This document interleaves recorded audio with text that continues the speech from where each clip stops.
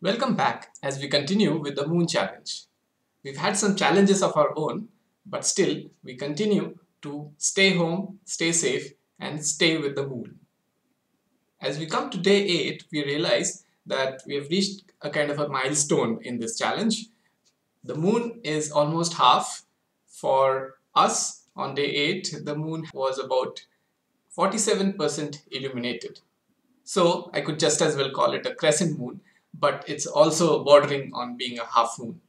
This phase is called the waxing phase, where the moon is growing in size apparently. If we could somehow zoom out of the Earth and reach a position in space from where you could see both the moon and the Earth and the whole orbit of the moon, you'll probably see the moon in one of these positions. You can see it's a very peculiar position where if the sunlight was coming from this direction, the moon would always look half to you. The phases of the moon are only apparent to us because we are looking at them from the Earth as the moon goes around in its orbit. It's a matter of perspective, and to us on this particular day when the new moon happened, the moon was particularly aligned with the sun, and therefore although half of it was illuminated, we were looking at the other half which was dark. Now we are looking at what is called the first quarter of the whole cycle, in which we see half of the lit half and half of the darker half. That sounds strange to say, but yeah, that is what we are seeing. In between, of course, we have followed the moon from the new moon phase to this first quarter phase, and you've seen how slowly the lit up side is seen more and more. This will continue into the full moon. However, after the first quarter, the portion of the moon which will be lit up, it will increase and we'll go into what is called the gibbous phase.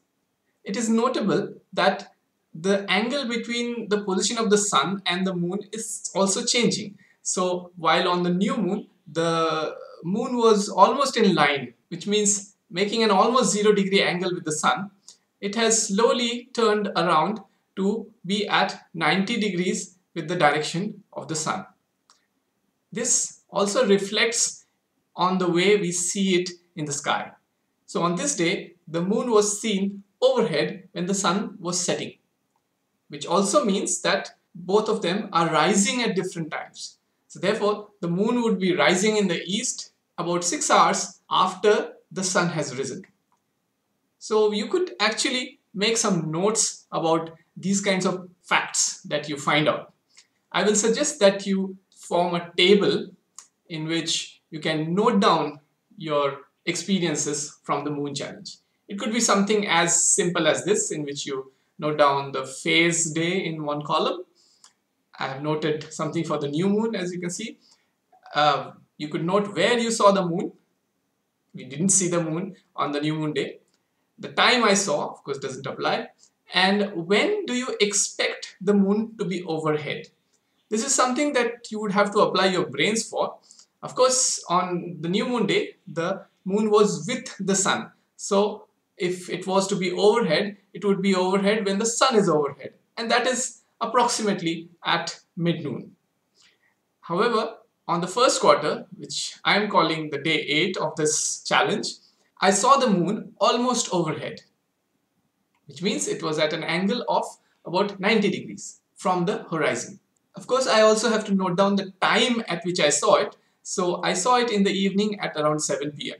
I said almost overhead because it was slightly to the west, and therefore it must have been overhead a little bit earlier. So I kind of figure out a number that maybe it would have been overhead about half an hour ago. These are very simple notes that you can make. You can of course keep adding more specifics like the exact time of sunset and sunrise that you saw alongside the moon. You could add in the actual angle of the moon from either the east or the west, for which you could use your hands or even a simple device made out of your protractor to measure angles. I think this will add a lot of value to the challenge that you're taking up. and it will give you a better idea of how much different an observation is from just looking at something. Observations really contribute to scientific knowledge, and this is the way in which you can better and better your observations. Always take notes. Moving on to the next slide, I have a picture of the moon shared with me by Deepak Joshee. He has captured this almost half moon here from his backyard. In this, I tried to figure out where the sun is. And of course, it's very obvious. The sunlight is hitting the moon from this direction. And even if I do not see the sun at night, if I could figure out which way the sunlight is coming from, I know the direction of the sun. So you realize that the moon can even be used to find directions. Yes, it's a compass in the sky. The moon was also captured in detail by Anirudh, who has shared this beautiful picture of the day 8 crescent. Again, some lovely features on the north and the south of the moon. And let me also remind you that for the moon, this is the west. We had started with the eastern regions of the moon and we have slowly reached the central longitudes. We will slowly move on to the west, which has a lot of flat areas and a lot of interesting features. Let's take a look at the north of the moon. We remember Mare Crisium, Mare Tranquillitatis and Mare Serenitatis. These are flat lava flows on the moon which look darker than the rest of the surface, and therefore they were mistaken for seas by early observers. We also have in the north the Sea of Cold. It's a largish area which is very close to the north pole of the moon. It's more like our Arctic Sea. You'll remember from yesterday the crater Aristoteles. I had forgotten to mention the other big crater close by, which is called Exodus. I did mention to you the mountains though, the tops of which were visible yesterday. You can now see the whole range. These are the Caucasus Mountains, and a new range has become visible, the Apennine Mountains. These are also the names of mountain ranges on the earth. Joining them is a third mountain range, the Alps. Montes Alpes is on this side, and this is right at the edge where some of the taller mountains are getting lit up at the top. A new area seems to be getting visible here at the border of Mare Serenitatis, and in that area we have two prominent craters. These are prominent more because of the contrast due to the shadows present in them and the brightly lit tall edges. Aristillus and Autolycus are these two craters, which are actually quite small, but right now they are quite prominent. Autolycus has an important place close to it. That is where the first unmanned landing of Lunar 2 had happened.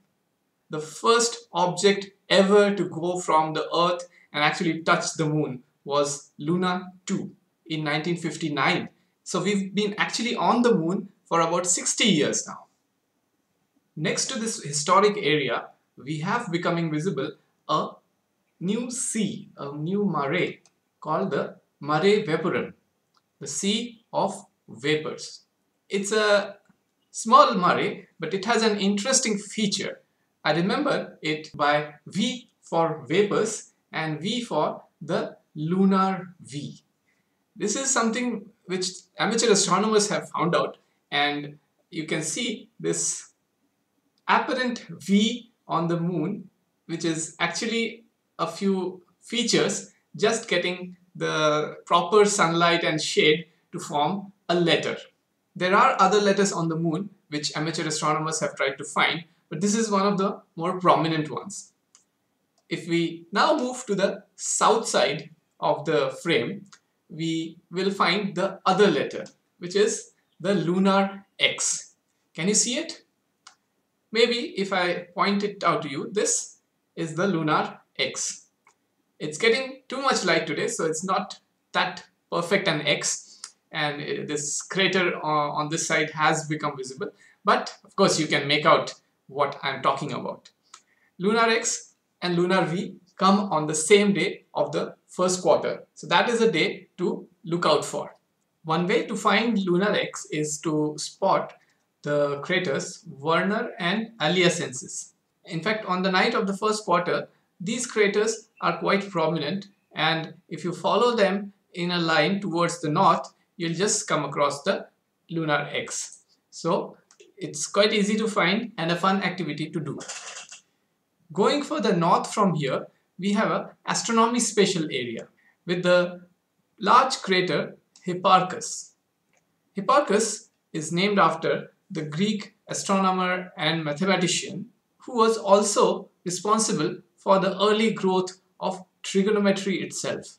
He is credited for using trigonometry in its earliest forms to find the distance between the Earth and the Moon.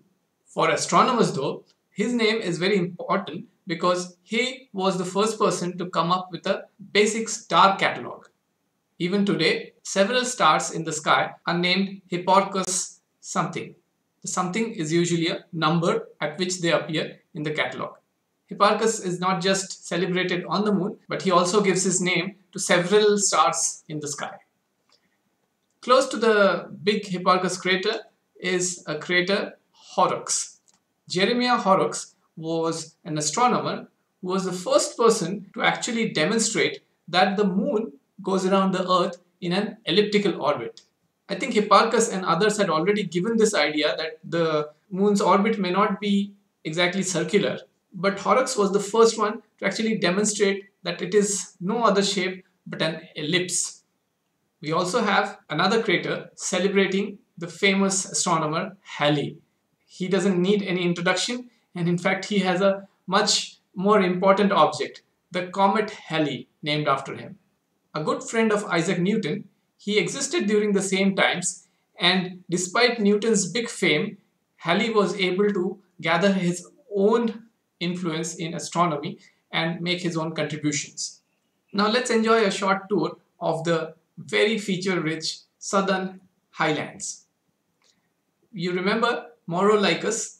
I think I had mispronounced the name yesterday. To the west of it is a large crater called Stoffler, and this one is used to find a famous crater called Faraday. Michael Faraday, who is a famous physicist with a law named after him. He's not just celebrated here, but this crater is one of the unique big craters with several overlapping craters here. So if you have a better resolution telescope, you might be able to enjoy this particular crater in all its glory. The coming days are going to bring very prominent and important features on the moon into view. So we are looking forward to day 9 and 10 when we'll get to see these. While we are at it, let me remind you to keep tagging us with the hashtag Moon Challenge on any of your social media posts. You should also feel welcome to send us your images or experiences at scipop@gmail.com. We'll keep bringing you the current happenings from the Moon Challenge that we are doing with you. Stay with us and see you later.